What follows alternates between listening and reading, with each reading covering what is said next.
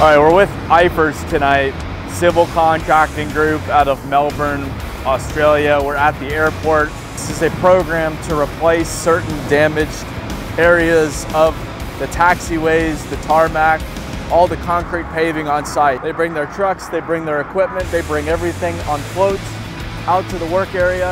It's sawcut the night before.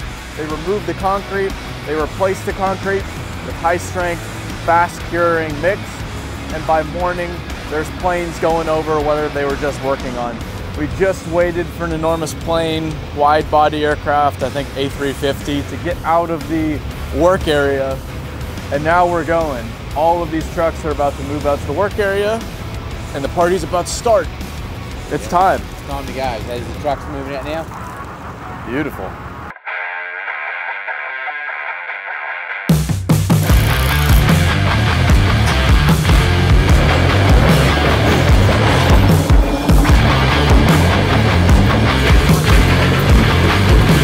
They bolted on these plates to the first two sections to lift them out, but they only need that little area open, and then the rest of it will be lifted by, hauled out by this grapple here and thrown into that truck. It's faster.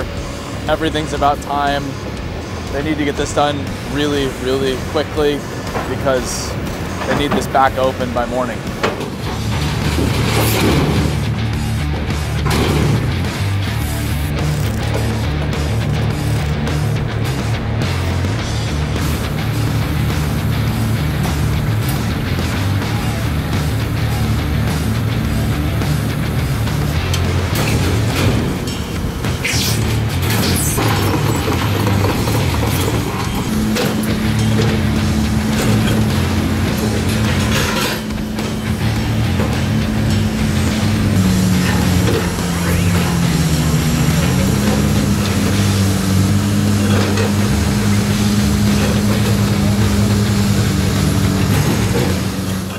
Just about done here, pulling the concrete out, loading the truck. Behind me, they're saw cutting for tomorrow's work. So they had saw cut this last night as they were working elsewhere. That saw cutting's going on and prepare for tomorrow.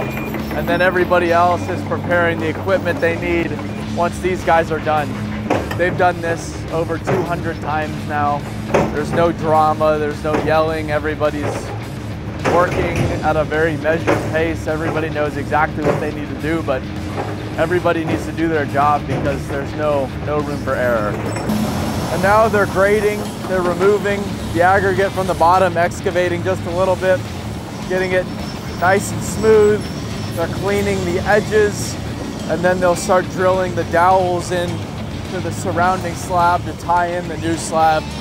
And then they'll be pouring the concrete. It's multiple processes going simultaneously. We have excavator loading out excess material. We have compacting. We have drying the outside to put on that expansion foam. We have marking out where the dowels need to go. We have double checking grade with the string line. And then now we have the dowel drill already coming in here to start drilling those dowels. So it'll stick in to the existing about halfway, and then this will be within that new concrete. It's definitely steel, I've just confirmed it. What they're doing here is they're coring they're gonna pull this core out and they're gonna test it to make sure that concrete has the compressive strength and has the right mix when it comes to aggregate and cement that's needed. They've got everything to grade, they've compacted, they have two drills drilling through the dowels. And then there's a crew already using the epoxy and installing those dowels in those new holes.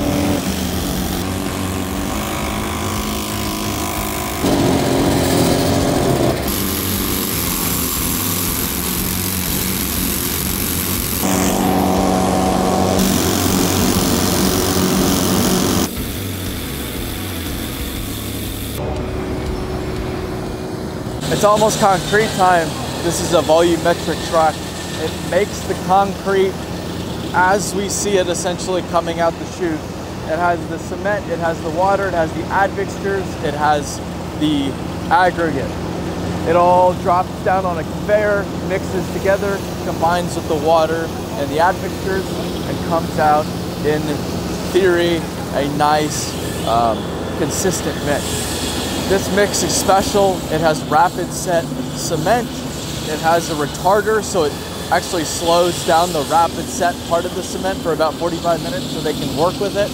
And then it has a water reducer to reduce that water.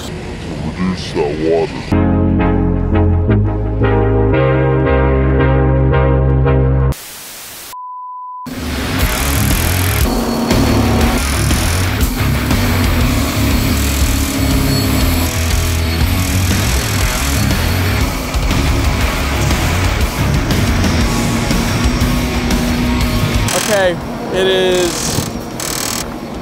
1:52 in the evening. Concrete's about halfway poured using the volumetric trucks, concrete on demand. Every truck running the exact same mix, that fast setting, high strength concrete. Once they're all poured across the area, they'll use that to smooth the surface, to finish the very top of the surface here. And then they'll let it set up for a few hours. There'll be planes on here in just a few hours after that. It's pretty unique work. So that's what it takes to replace concrete that planes drive on to get people around the world.